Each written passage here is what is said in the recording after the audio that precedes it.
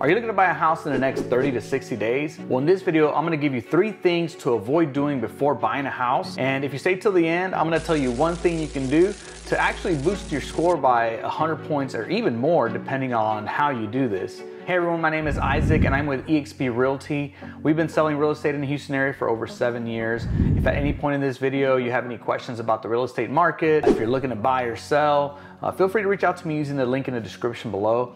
And if you haven't already, check out the website. We have all of the latest properties that come on the market, show up. I know that this is a very odd time just because the interest rates are high and so people are scared of buying, and you know, a lot of these sellers, they just want to sell their house, and so you can score a really good deal. You know, something comes on the market, you pounce on it, you're one of the first ones to put in an offer. And of course, if you do see a property that you do like, you can reach out to us and we can help facilitate that for you. So without further ado, let's go ahead and get into it.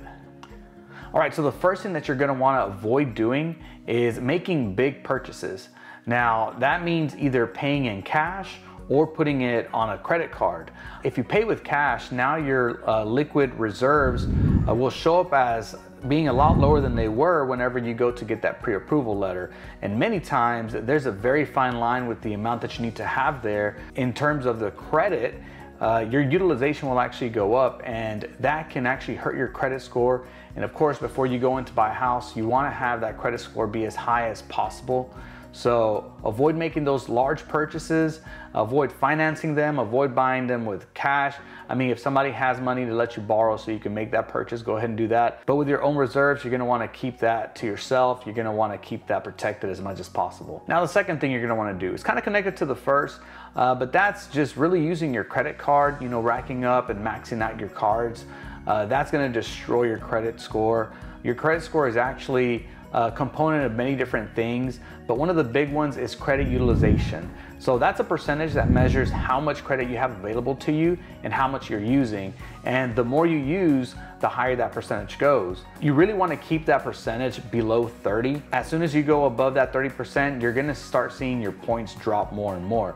And then of course, if you go up to 100%, you can only imagine how bad that can get. So avoid using your credit cards as much as possible. And this actually leads me to my third point. If you're using your credit cards and you just found out that utilization or the utilization rate plays a major part of your credit score and you want to bring them up, a lot of you will want to actually pay that down completely, and there's nothing wrong with that. In fact, it might actually help you a lot. It might actually get you a couple extra points if you do that. But what you don't want to do, and it's what I've seen many people do not close down your credit cards. Right now, your credit card, not only is that utilization rate being used for your credit scores, but your credit history.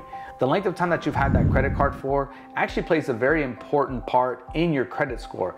Not only that, but the more credit cards you have, and of course they're paid down real low, that's gonna show that you have not just a good credit card history, but also you are very responsible with your credit. So do not close them down, because the moment you do, that actually plays against you. You might think that closing them down just because you don't want to use them anymore is going to help increase your score. Do not close down your credit cards, because they will destroy your credit score just the same way as racking them up to 100%. So now that you've stayed till the end, I do want to encourage you to subscribe to my channel. I do home tours and of course give you tips on what to do before buying a house. If you're in the Houston area, I'd be more than happy to help you out. But go ahead and give this channel a like and hit the subscribe button, and go ahead and hit that bell, because as soon as I bring anything out, you will be notified. And it also helps me out, it helps me grow my channel so that YouTube knows that what I put out there, you are enjoying it, it's of value to you. And so with this, here's what you can do to increase your credit score. Now, you may have heard of this. There's a term called authorized user. Whenever you get a credit card, that company allows you to put somebody on your account so that they can use your card in case you want them to use your card. But if you know somebody, like let's say that your credit score is not the best, I mean maybe below 620, and you could use a boost. If you know somebody that has stellar history, for example, they've had this card for years, I mean over a decade, and they pay down their balances on a regular basis, they do not have any late payments on this particular credit card, you can ask them to put you on there as an authorized user. Now what this is going to do is it will allow you to inherit the entire history of that card, and now it's part of your credit history. So like I said, it's important that you make sure that they have absolutely no late payments and that they don't go over that 30% mark. And if they had it for a few years, even better, because that's going to be able to boost your score up to 100, maybe even more, depending on the length of that card, the credit limit that they have. These are things that will help you out. If you know somebody, you can tell them, hey, I don't want to really use your credit card. I really just want to go ahead and be an authorized user so I can take advantage of this this program.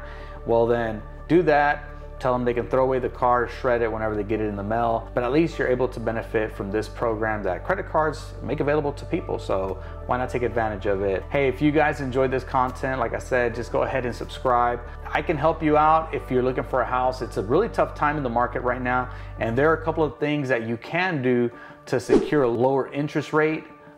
And if you have any questions about that, feel free to reach out to me. And if you haven't already, check out this video I made regarding new home construction.